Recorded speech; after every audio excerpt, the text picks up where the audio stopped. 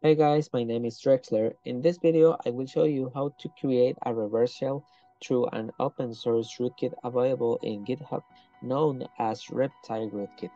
This is the page from the repository where we can clone it.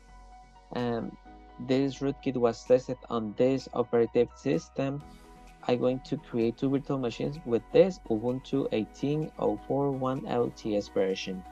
This rootkit gives us this features, and this is the process how to install the rootkit. I got some considerations before I start because there are some things that we have to do in the victim and other ones in the attack machine. So these four lines are the same for both machines, and this command is just for the victim, and this command is just for the attack machine. So let's get started. Okay, guys, I already have the two virtual machines. On the left, it's the attack machine, and on the right, it's the victim machine. There are some files that we should check before it start. Okay, it's in this application tile. Okay, and use this command. Okay, it will show you as a screen with the configuration from this rootkit. Okay, this file should be the same with the same values in the attack and the victim machines. Okay, as we can see, we have some these values. We should save it. Okay, in this option, I won't do it because I already have it. Okay, then exit and don't save.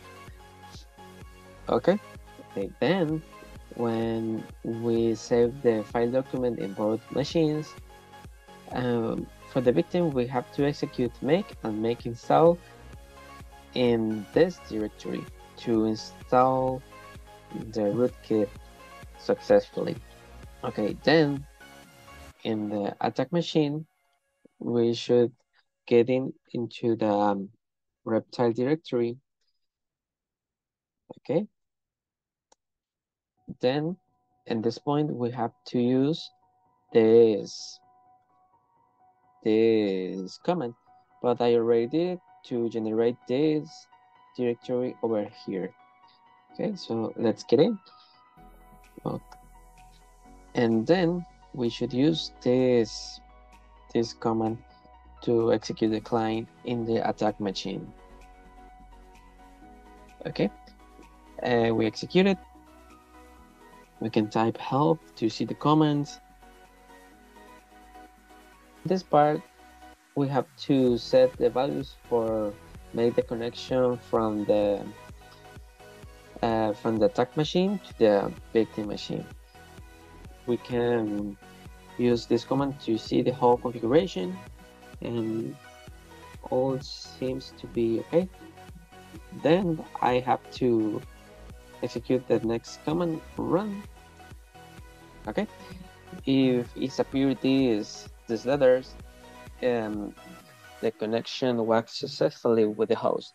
As we can see, the IP address from the victim is the same. Now we can use type help to see the comments.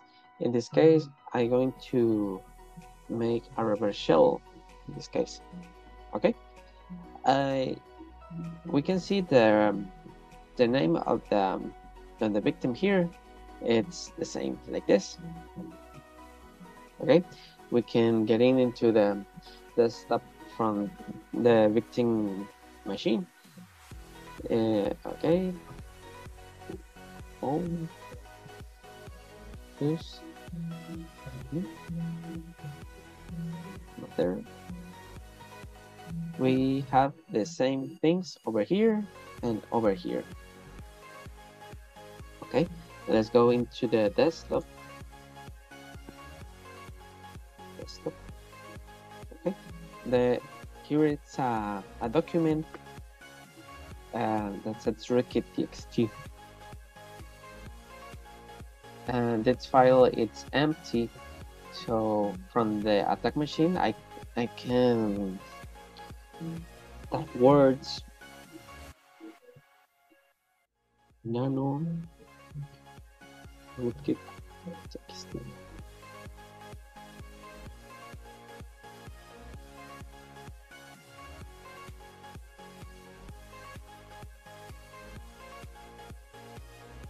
So if I check again the document in the victim, there is the message. So that's it. Thanks for watching.